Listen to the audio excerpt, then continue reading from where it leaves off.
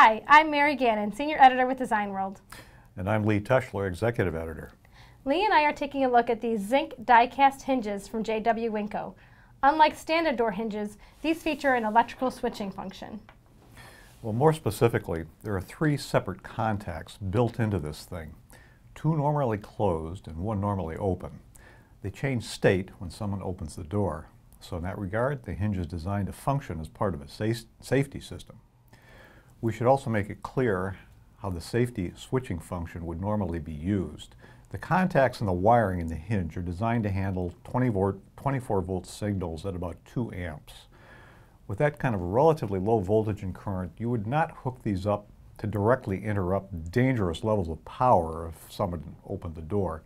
3 models are available, all with 8-pole M12 connectors, a connector style that is widely used in Europe and which is becoming more widely used in the United States. The sample we have here is a Type C connector with a PVC cable assembly, but Type A and B models come with a connector attached to the hinge itself. The Type A and B models are IP67 rated, while this cable assembly design is rated to IP69K. Inside the hinge is a stainless steel pin that allows it to have a 180-degree swiveling range. The hinge wing can be specified as narrow or broad, like we have here. And they're mounted from the back, making them tamper-proof. And finally, integrated contact blocks are fitted with positive opening, slow action contacts, helping to ensure separation, and they are sized in metric dimensions. Well, Mary, that brings up an interesting question.